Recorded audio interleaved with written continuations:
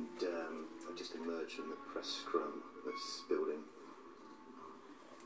behind us at the moment, and a lot of questions people have.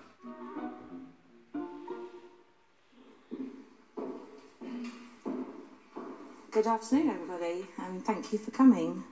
President Donald J. Trump sent me, Theresa May Scrivener, a tweet. I am not the Prime Minister. I am Theresa May Scrivener from Bognor. I would now like Donald Trump to acknowledge that he made a mistake.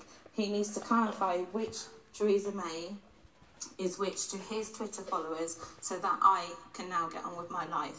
Thank you, everyone. I will not be taking any more questions. That is how you do a press conference. Deliver your message, get out. In the Bognor Regis Post, will you be demanding answers from Donald Trump and an apology from him? Well, I quote Theresa May, if she's demanding answers. That, I think, is what she wants. And